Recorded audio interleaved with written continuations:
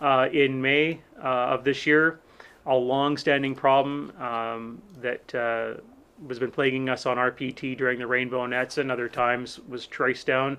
Dave, if you want to give a bit of a readout on what you did here, this is kind of a really cool thing. And Dave put together a 10-page article that actually made the RAC as well. So Dave, I don't know if you want to talk to that. Yeah, okay. Yeah, that was part of the presentation I'm going to do about the software-defined receiver system. Will explain this a bit. But yeah, back in May, um, I I connected a software-defined receiver to the same antenna that UHF RPT used and was able to identify some signals that were sort of wandering around the band, and then by triangulating them using directional antennas and mobile use and some driving by myself and Ian there, we were able to identify it to a recreational vehicle that had a faulty amplified TV antenna, which was oscillating, and it was way out in Pitt Meadow. So it just shows you, little things can travel a long way. Okay, what should I bring up first? So yeah, going back to, so first of all, can you see that, Ian? Just give me a thumbs up if you can see everything. Yeah, okay. So this is, what did you call it? The SDR farm. Sorry, there's one other thing I wanted to do here. I need to share my sound. So the SDR farm consists of 5 Airspy SDRs, and this one I'll explain in a bit. But there's one for the 440 repeater, so that covers both the DMR RAG repeater and the RPT repeater. One on the 220 repeater. I believe this one goes to 702 V7 RAG. This one's for RPT's 146. And this one is actually connected to the RBY repeater antenna down around 144. Just a couple of close-ups. So as you can see, each of these is fed from, I'll explain what a multi-coupler is in a quick second. And then this one splits into these two. This is actually being used as a APRS receive-only gateway. It's just happens that the 144.39 passes through this well. So with the amplifiers and everything we have, it allows us to use this for multiple purposes. We're using very high quality double shielded silver braided coax RG400 for all of it, so that we don't induce noise into the receivers. This is the back of it.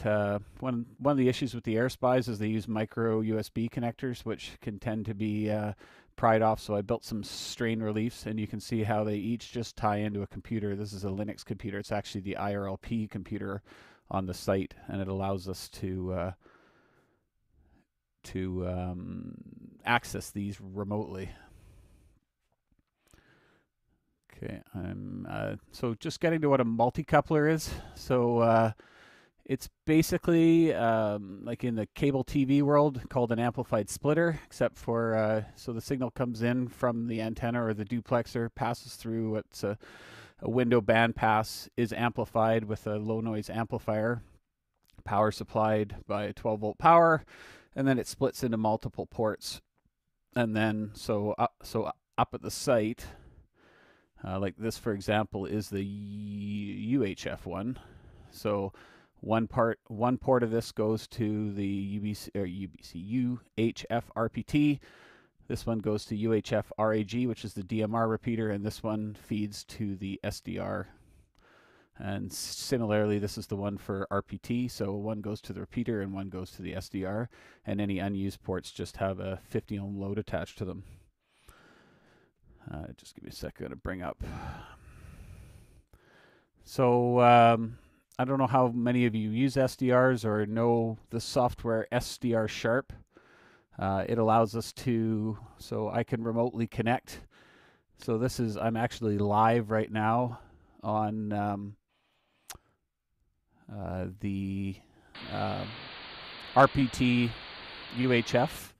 So as you can see, I can actually listen to what's going on there. I don't know if anybody who has a handheld, there you go. You can actually see somebody keyed up with a live signal on UHF on RBY or RPT there, sorry. So what this allows us to do is monitor the spectrum in real time. So this, for example, is the UHF one. I'm going to bring up this one's connected to the this one's a bit more active. All these spikes are actually noise that's actually generated somewhere in the site. Luckily, these spikes don't fall on any of our receivers that we have to use. Some of the activity you're seeing here is 144.39, the APRS frequency. So you can actually listen to the packets as they come through. So there you go. So I mean, it's not exactly exciting to listen to, but you get the point. So what this allows us to do is to track interference from the site in real time. I just want to go back to the photos here for a second. So back in 2021, I believe, we used this to identify that the 220 repeater, RPT 220, was throwing huge amounts of wideband noise, and this is connected to the input of 694.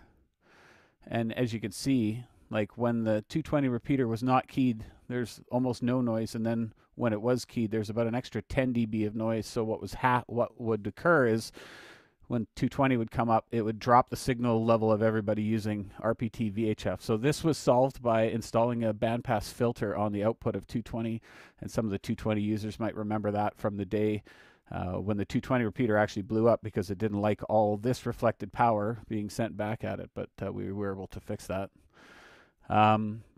This is another example where from my house I was trying to track a source of interference just above the ham band at 450.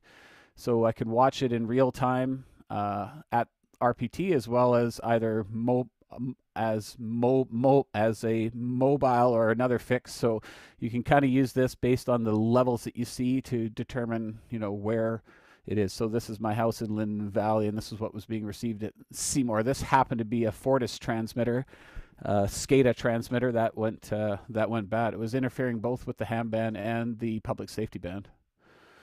So the inverter. So as you can see on this plot, this is the same VHF SDR we just looked at. But you can see these kind of waves of increased signal level, and this is the same idea. So I was able to track that down to the inverter that was on the site, and chose to replace it with this MotoMaster eliminator. The only reason why I use this is because I use the same inverter at the site at UBC, and it's been running for 12 years. I replaced some capacitors in this one, and it's, as Ian says, it's kind of a stopgap to allow us to continue to operate. So we're drawing about 140 watts there, 13.8 volts, and just that's how it ties into the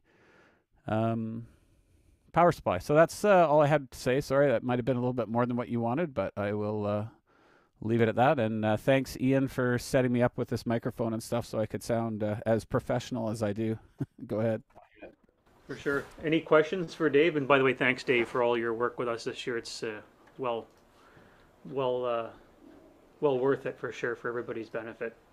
Anybody on Zoom have any questions for Dave? We have a question, Jeff.